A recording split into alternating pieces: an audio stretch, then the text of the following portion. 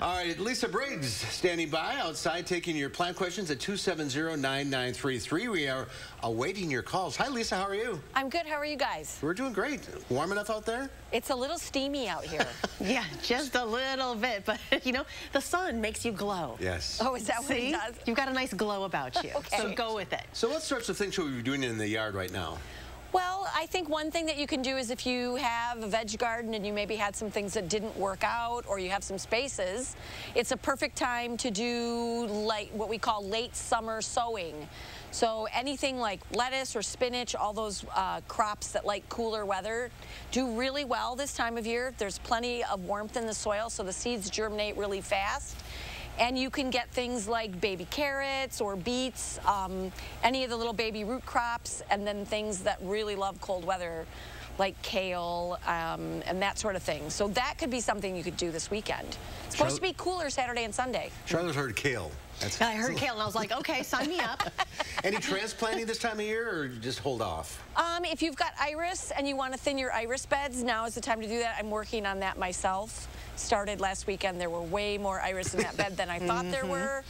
All about right. Halfway through. All right. Okay, well, we got some calls now. Let's start with Scott in Wisconsin Dells. Hi, Scott. Hi, how you doing? Good. What's your question?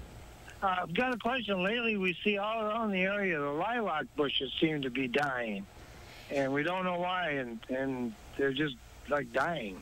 There is a disease called, it's a fungal disease called Septoria leaf blight, and it has really hit lilacs hard this year. The weather this spring was weird, so a lot of them got anthracnose, but a lot of those start off like a dark brown spot, and then the patch gets bigger, and then the leaf falls off.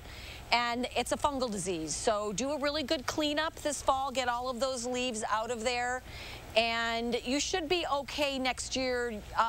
Scrape a little bit of bark off the stems, and if you've still got nice green growth underneath that bark and you've got buds setting, you'll be fine. Okay. All right, we have another caller, Sandy in Madison. Hi, Sandy. What is your question? Yeah, I'm just wondering if it's too early to be planting like daffodil bulbs and that. Yes, it is too early to plant that kind of thing. So certainly you can buy those things now. If they come in a plastic bag, take them out of the plastic, put them in a flat box so they get good air circulation. But you really want to hold off planting that kind of thing until after the first good frost, when the temperature of the ground starts to cool. So that's usually around early to mid-October that you'd actually plant them. Okay, all right, thanks. Great, thanks for calling. All right, we have Diane from Sun Prairie. Hello, Diane. What's your question? Hello. Do you know if there is an okra seed that I can grow here in this weather? I think okra it's in part of the tomato family, and also peppers and eggplants are in that family. It has a little bit longer germination to harvest date, so I think you're sort of past the point of growing it now if you're just starting out. Well, I've got some plants in the earth. They just don't seem to be producing as strongly as I would like. It's been a weird year for tomatoes because the temperature's been up and down, and all of the crops in that nightshade family are not producing the way they usually do. Especially we've heard it with peppers, but it could be okra as well. That's not a really common crop that that a lot of people plant, but it just might be the year of it. All right, let's go to Angie in Jefferson. Hi, Angie. What's your question?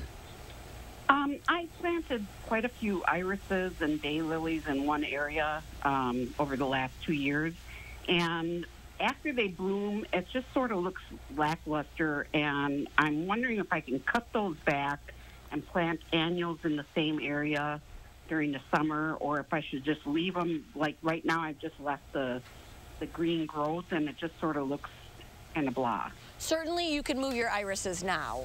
Cut those long blades back to about 4 to 6 inches and then dig up those rhizomes and then move them to another place. For the daylilies, you can move daylilies around as long as they're not flowering. They're pretty tough, so if you want to move those to another place as well where they're maybe behind something so you see the flowers but not the foliage, you can do that now. All right, we are out of time. Thank you all for calling in. Lisa, thanks for coming out today. You're welcome. I see you guys soon. We'll see you soon. Thank you.